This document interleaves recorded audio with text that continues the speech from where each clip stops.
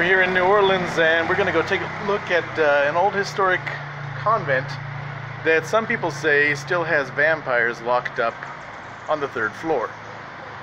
Now the story of this convent was founded back in the 1700s when this was a French colony, and they say that back at the time there was a shortage of women in the colony for the men to marry.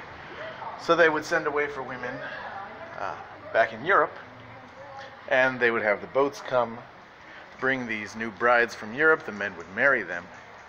According to the legend, one of the ships that came here to New Orleans, when it arrived, it came to the dock, and the women got off the ship and everybody stared at them because the women were getting off the ship. They were pale, pasty white. Their skin is almost see-through. They had blood dripping from their mouths, and each of the women was carrying a tiny casket.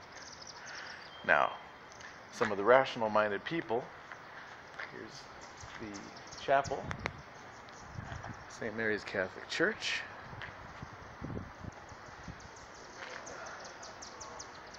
And the convent further on. Now, some rational folks say there's an explanation for all of that. The blood that was dripping from their mouths, well, that's because they had tuberculosis. And once you have high stage tuberculosis, that can happen. And they say that they were pasty white because they were kept in the hull of the ship for that long journey, several months long. They were kept down in the hull of the ship to keep the sailors away from the women. And so the women were pasty. They hadn't seen the sunlight. They got off the ship. They're blinking, covering their face from the sun because of how long they'd been down there. But what they couldn't explain is those tiny coffins they were carrying. And the women said that it was their luggage. But, I mean, what sort of luggage is shaped like a coffin, right? So according to legend, right here in this convent, the old Ursine Convent, in those windows up there on the top story, they said those little tiny coffins were locked up in there, put into quarantine, just in case. They said there might be diseases, they might have brought something here from the old world. They locked them up in that 3rd story.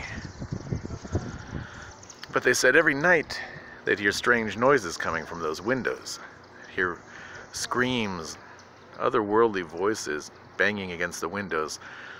And they'd nail those windows up with 300 nails, and they would still burst open some nights. And they'd stay open until dawn, and then they'd shut again. And so, of course, people who talk about vampire lore say that's what was going on. And to this day, legend has it that these women, they were known as les vampires, the vampire women of New Orleans. And they say that to this day, nobody can go up there into that 3rd story of that convent. It's a museum now, but the 3rd story is off limits.